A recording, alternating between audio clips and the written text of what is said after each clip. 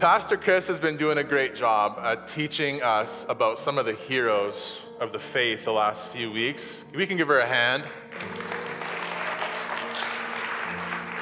Some of the amazing people who God used to bring about change in the earth. And we're going to wrap up our series today. And if you missed the previous messages, you can go on our social feeds and catch up on those. I encourage you to do that. The hero that we're talking about this morning prayed an audacious prayer. It was a prayer that, if answered, it would free the nation of Israel from tyranny and oppression. It was a prayer that, if answered, it would completely take out the chiefs of staff, the department heads, and senior advisors, basically the entire top tier of the organizational structure of their greatest adversary, the Philistines. And it was a prayer that, if answered, it would tragically end his own life. The thing about heroes, and specifically this hero, is that he had flaws. He wasn't perfect. But God still used him to change the course of a nation and bring deliverance to his people. And that gives us hope today, because most of us are far from perfect.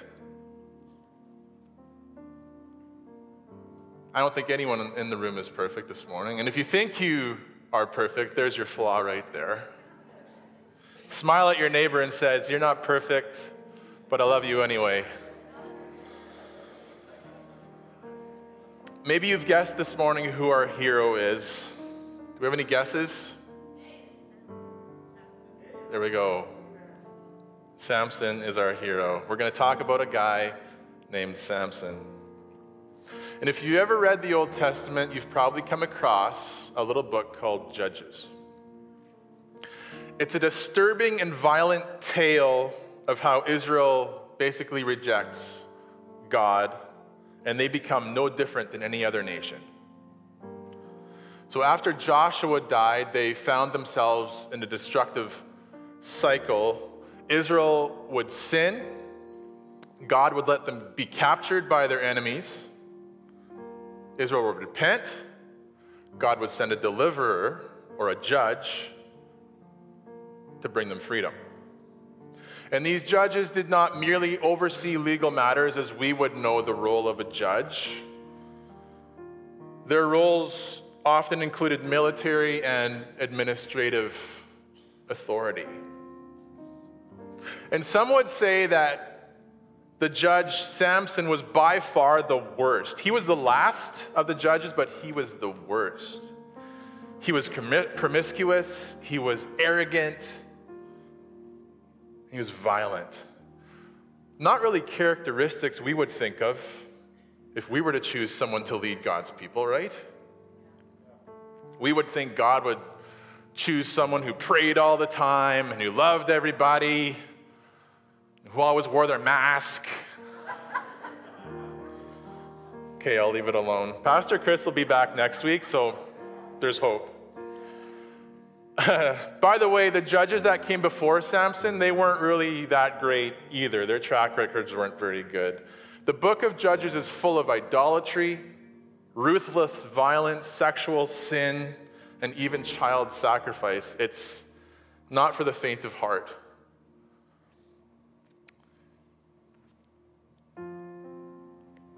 So the story of Samson begins in Judges chapter 13, and we're going to pray before we get into this. Father, we thank you for your word. We thank you for your word that changes us, that gives us a glimpse into who you are, that gives us a glimpse of your heart for your people, and for your love for everyone, how you want everyone to come to know you. And so we pray today, God, that this message would be a blessing to your people, that people would draw closer to you, and we would hear your voice speaking to us this morning, that even though we are far from perfect, you still want to use us for your kingdom. What you want to do here in the earth. Give us listening ears and listening hearts this morning. In Jesus' name. Everyone said amen? Amen. Judges chapter 13. We're going to read verses 1 through 5. Again, the Israelites did evil in the Lord's sight, so the Lord handed them over to the Philistines, who oppressed them for 40 years. In those days, a man named Manoah from the tribe of Dan lived in the town of Zorah, or Zorah, you choose. His wife was unable to become pregnant, and they had no children. The angel of the Lord appeared to Manoah's wife and said, "Even though you have been unable to have children, you will soon become pregnant and give birth to a son. So be careful." Somebody say, be careful. "You must not drink wine or any other alcoholic drink, nor eat any forbidden food. You will become pregnant and give birth to a son, and his hair must never be cut, for he will be dedicated to God as a Nazirite from birth. He will begin to rescue Israel." Somebody say rescue. "From the Philistines." So what's a Nazirite? I'm glad you asked this morning. Nazirite is a person who takes an oath not to drink alcohol, to not eat certain foods, and not to cut their hair, okay? Verse 24. "When her son was born, she named him Samson, and the Lord blessed him as he grew up. And the Spirit of the Lord began to stir him." What does that mean? Stir him. Samson's heart began to beat with God's heart for his people. Samson's will became aligned with God for his people. And while God appointed many judges, there were 12 altogether, I believe, Samson is the only one who says God stirred his heart. Out of all 12, Samson's the only one. And maybe God has stirred you in the past. Maybe he's given you a passion for missions. Maybe he's given you a passion for the poor or for social justice. God can stir your heart, but you need to take action. Last week, Pastor Chris talked about heroes needing to be prepared. And sometimes we look at our heroes, whoever your hero may be, and you wish you had their success, their accolades, the stuff that you see on the outside. We want the accolades, but often we're not disciplined enough to put the time in to get there. Am I right?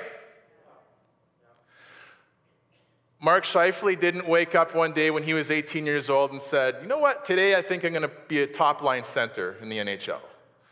It does not happen that way. God can do miracles. He can do whatever he wants. But for most of us, it's not going to happen that way. We're going to have to put the time in, be disciplined. Samson probably started working out at the gym. He probably started the first mixed martial arts studio. He began to train himself. His future was promising. The angel told his mom, he is going to deliver Israel. Wow! Huge calling on his life. But he had a major downfall. And that downfall was his pride. Somebody say pride. If we're honest, many of us this morning would admit that we battle pride from time to time. Anyone? Just me? Okay. See, your pride stopped you from admitting that. We're going to look at 3 characteristics of pride this morning, and hopefully these will help us. These examples will help us from Samson's life be the hero that God wants us to be, all right? Let's take a look at number 1, the first characteristic of pride, and that is pride doesn't accept advice. Judges chapter 14, verses 1 through 3 say this. One day, when Samson was in Timnah, one of the Philistine women caught his eye. When he returned home, he told his father and mother, "A young Philistine woman in Timnah caught my eye. I want to marry her. Get her for me." His father and mother objected. "Isn't there even one woman in our tribe or among all the Israelites you could marry?" they asked. "Why must you go to the pagan Philistines to find a wife?" But Samson told his father, "Get her for me. She looks good to me." Doesn't Samson sound like a spoiled brat? Samson's parents are trying to help him out here, give him some advice, and he's totally rejecting them. And that's the thing about pride. It refuses help. There has to be a level of humility to accept help, right? Now that we have navigation in our vehicles, it's a little easier, but before navigation, let me pick on the guys for a minute. We found it hard to admit that we needed help with directions, right? Yeah, I'll just look down here, okay?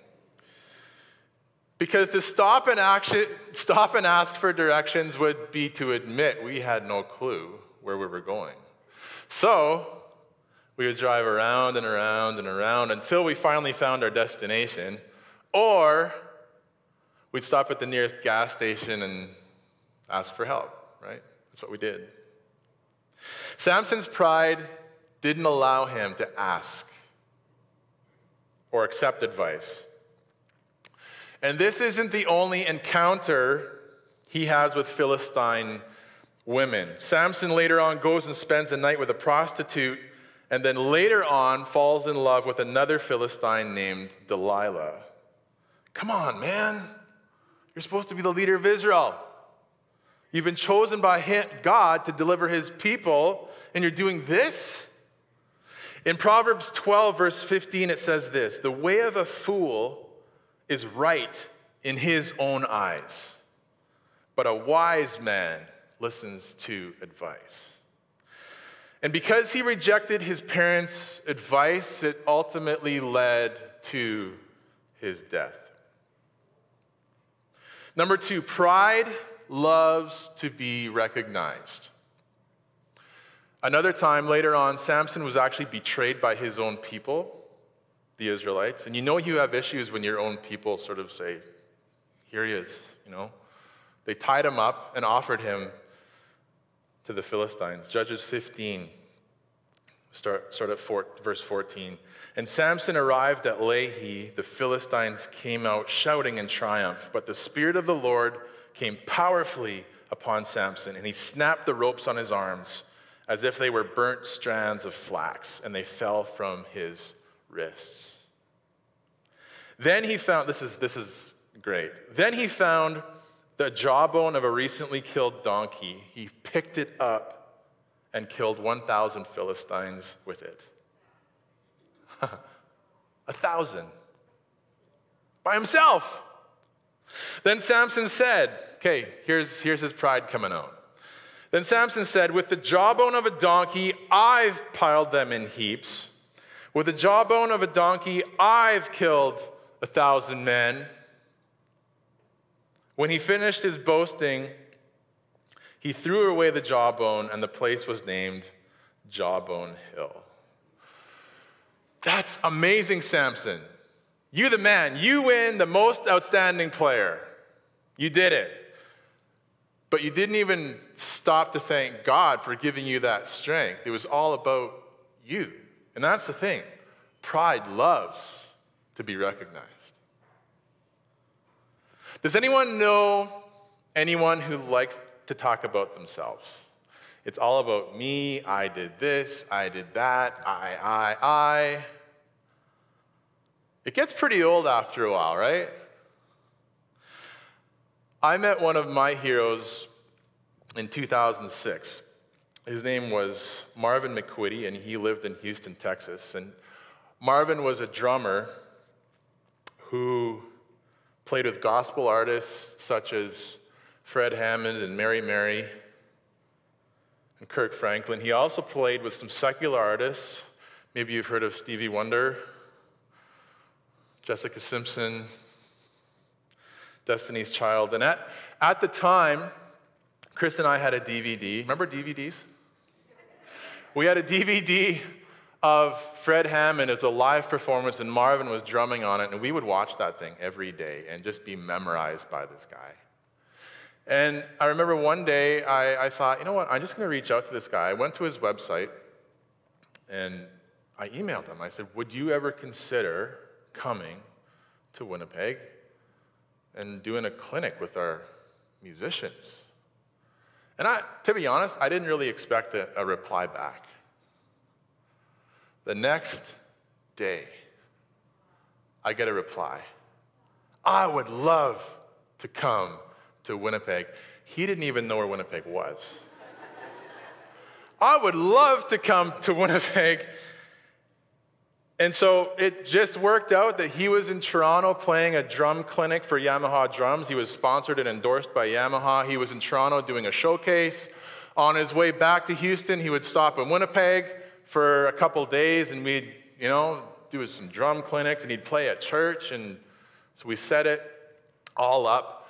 And the day I was going to pick him up from the airport, I had butterflies. I could barely drive. I was just like, oh my gosh, my hero is coming.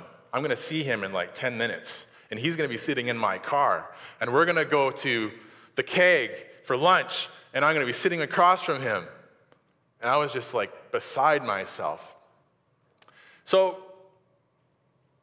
when we finally met, we first met in person, and, I'm taking his luggage like a good servant, I'm taking his luggage. And I thought, surely he's going to start telling me about him. Surely he's going to talk about who he's played with and who he's been rubbing shoulders with and hanging out with, and then start dropping some names. And he floored me. All he wanted to do was talk about me. He wanted to know about my family. He wanted to know about my church. He wanted to know about my dreams. And it was about him. It was about me. And he was my hero, but he also turned into a good friend and a good mentor. We developed a great friendship. He passed away in 2012 after a 5-year battle with myelofibrosis. And his musicianship was amazing, but his heart and his gentle spirit and his humility was what affected me most. If anyone had a right to talk about themselves, it would have been him. But he didn't. Paul said in Philippians 2, verses 3 and 4, he said this, "Do nothing from selfish ambition or conceit, but in humility count others more significant than yourselves. Let each of you look not only to his own interests, but also to the interests of others." Here's the third thing about pride. Pride thrives on selfish motives. Later on in the story, we already mentioned Delilah. He falls in love with Delilah, and by now the Philistines are desperate to get rid of this guy. Like, he's been creating havoc among them.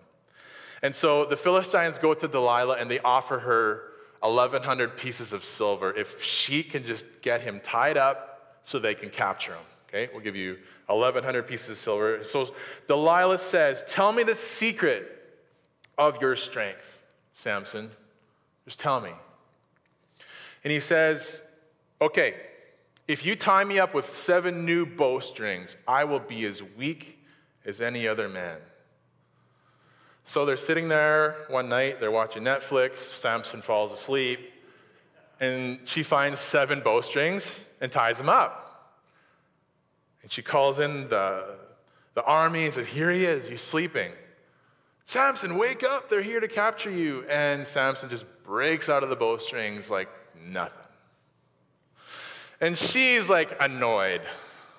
You lied to me, come on. Why did you tell me that? And Samson, just playing with you. Tell me the secret of your strength, Samson. Okay, here's the real secret. If you tie me up with new ropes, so we're assuming ropes are a little bigger than bowstrings, okay? That should do the trick. So again, the same thing happens. He falls asleep. She ties him up with new ropes. The army comes in. He snaps out of it. And now she's really annoyed. Tell me the secret of your strength. Okay, if you tie my hair, remember he's a Nazirite. He's never cut his hair. We can just imagine, I don't know how long it would be, but it would be long if he's never cut it in his life. Weave my hair into a loom, a weaver's loom to make fabric, and I'll be as weak as any other man. So, same thing happens. Falls asleep. She weaves his hair into the loom, calls the army. They come in. He busts out of it just like the other times before. And now she's like crying. Samson, don't you love me? I thought you loved me. You're lying to me all the time. What is the secret of your strength? So he finally tells her, if you cut my hair, I'll be just like any other man. So that's what he does, or she does. So this time it's different. It's different. The army comes in. He has no strength. They take him and they actually cut out his eyes. It's terrible. And they put him to work in a mill grinding grain. Time passes, and the Philistines are having a party. They're celebrating their god, Dagon. There's thousands of people there, including the brass of the Philistines, okay? All the people who make the decisions, all the people who it's above your pay grade, they make those kind of decisions. So they say, let's bring out Samson so we can make fun of him. And thank God for him and his capture. And so they do this. And in Judges 16, we'll start reading at verse 26. Samson said to the young servant who was leading him by the hand, place my hands against the pillars that hold up the temple. I want to rest against them. Now the temple was completely filled with people. All the Philistine rulers were there. There were about 3,000 men and women on the roof who were watching Samson as he amused them. So let's just say there were 500 rulers plus the 3,000 on the roof. That's 3,500 people, right? Right? Yeah. Okay.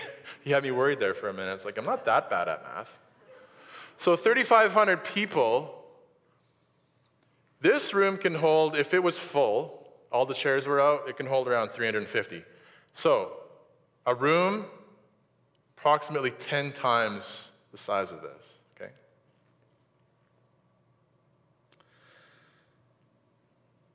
So Samson continues, he prayed to the Lord, Sovereign Lord, remember me again. This is his prayer we talked about at the beginning. Sovereign Lord, remember me again. Oh God, please strengthen me just one more time.